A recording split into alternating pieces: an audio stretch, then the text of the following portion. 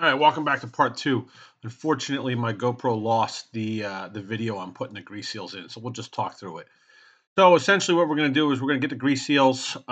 We'll get them lined up in the bore of the bearing carrier, and then we'll use a big socket just like the one that I'm using here. And then you just take a hammer and you lightly tap it in, just like you tapped them out.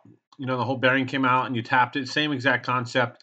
You just tap them in with that socket and you drive them all the way down until they bottom out at the bottom of the bearing carrier. Now that we got our grease seals pressed in, we are ready to start putting the bearing in. Again, make sure this is perfectly clean. There's nothing down here. We want this thing to slide in. If there's any gook in there and it gets pushed in, it won't let the bearing go all the way in. So I like to put a little bit of lube on this. That way, hopefully it slides right in. So I'm going to use this socket to drive that bearing down in there. This thing fits perfectly. I don't know what size socket it is. It is super thick walled. So, you know, try to find something that fits in there nice and smooth and has a good lip on it. That way it's sitting right on the race of the bearing when you try to drive it in. Okay, now that we got the bearing unpackaged, it's important that we're gonna pack this bearing with some grease. That way on startup this thing's ready to go. Otherwise you run the risk of ruining your brand new bearing. We want to get grease down here in all the races between all the ball bearings. So again, we're just gonna work it in there. Careful this thing doesn't fall apart on you. I just use some red and tacky. It works good. Talking to the guys at Mongo, that's what they recommended. When you get these bearings lined up, it's important to go in smooth and even. Now get it started even. Like I said, I just use that socket and start slow. All right, now we got to get the snap ring in there. I would recommend a bigger set of snap ring pliers because these are a little difficult. You just got to get it started and just work it down. You'll know it. It'll click into the groove. Like I said, I'd get some bigger snap ring pliers. If I had to do this over, there it is.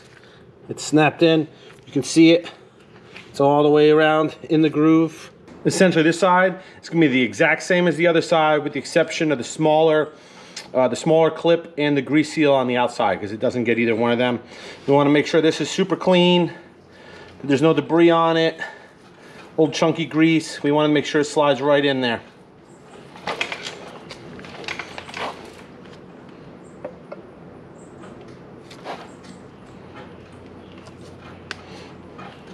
Yeah, I didn't figure this side was going to slide right in simply because when I took it apart, it didn't come right out. So I got a socket. We'll do it just like when we drove the bearing into the bearing carrier or the bearing housing here. We'll do the same exact thing with this. We'll just knock it in nice and softly until it bottoms all the way in. So I have a socket that fits the inner race perfectly. And again, just like the outer race, we're going to tap this in. This is going to be a little more challenging simply because we're doing it on the side. You could flip this up on end, but I'm not going to. Just walk it in. Make sure it's going in nice and evenly.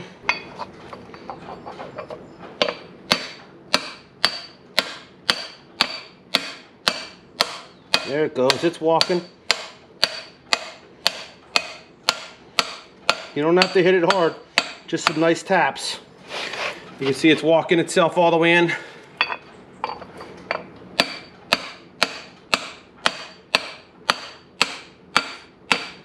If you find yourself having to wail on this thing, you should stop and figure out what the problem is, because you should not be wailing on this thing. Just tap it in. Just walk it in.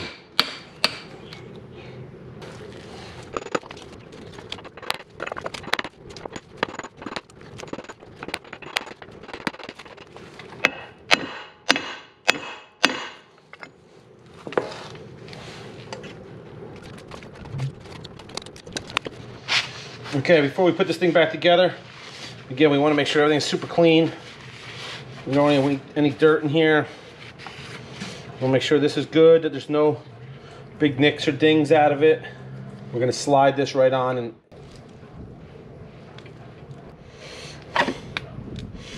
That one just slides right in. Pretty straightforward. Then we'll get the smaller C-clip. We're going to put it right in there. You can tell we got good grease in there from packing that bearing. As I spin it, you can see it kind of rolling out. That's kind of what we're looking for. Now that the bearing carrier's in, we got to put the last C-clip in.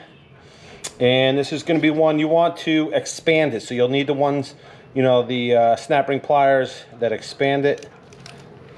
This one's much smaller than the other ones. I suspect it'll go in a whole lot easier. Chris. There we go. They're in. Time to put the last grease seal in. You want it so the numbers are facing out to you. You want it so the springs are facing in. And essentially what that does is this oil goes in, just like a hydraulic cylinder. The pressure of the grease will push on these and it will seal it.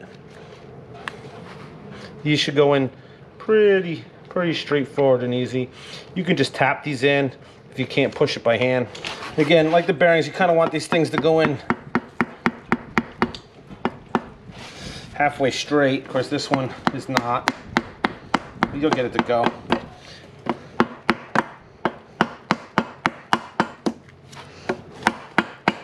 And just work it.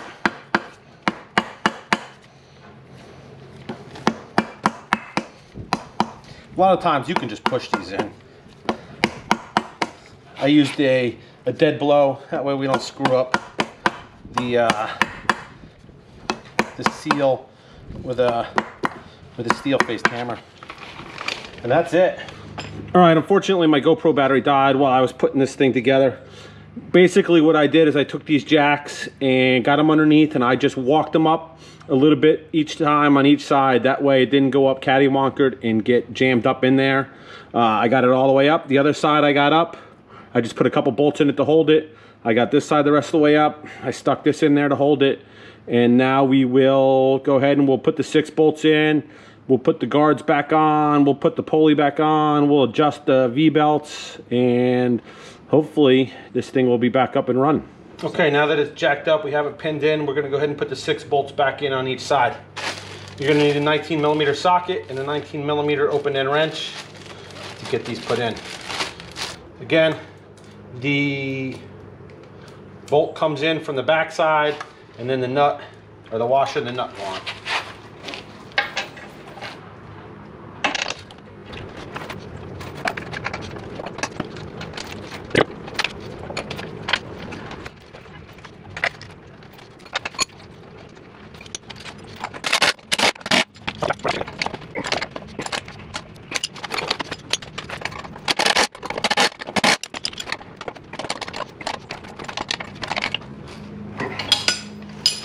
All right, now that we got the bearing carriers bolted in, the next step will be to put the pulley on.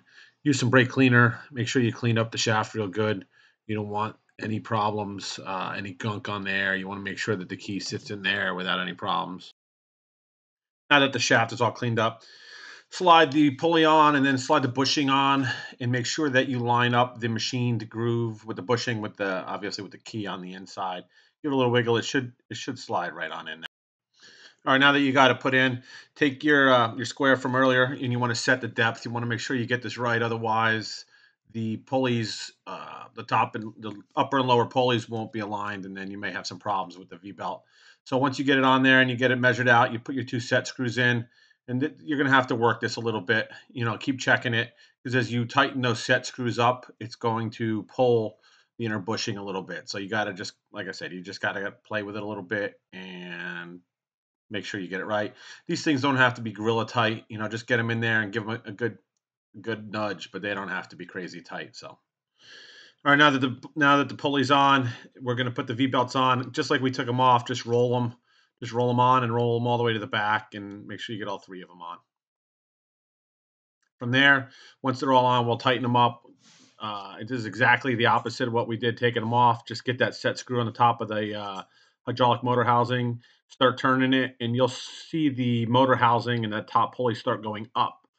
Just keep a check on them, make sure that you get the tension correct. What you're looking for is you want about a 1/2 inch of play, 1/4 inch to a 1/2 inch of slack when you pull on the pulleys. We got everything tightened. We got both sides of the motor housing tightened, and now we just have to come back and run this jam nut all the way up. Again, that's going to be a 22 millimeter, and it goes all the way up, and then we'll take the wrench and we'll see if we can't get a little turn out of it.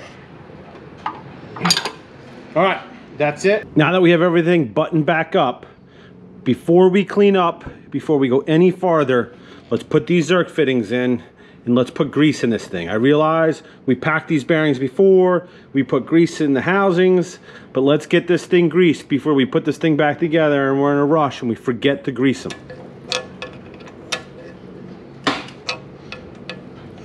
All right, that's good and tight. Now remember, these things are going to take a lot of grease.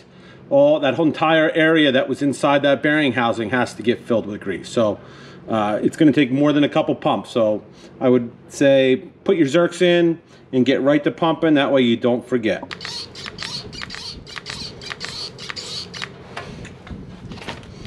Let's get the other side put in and greased up as well.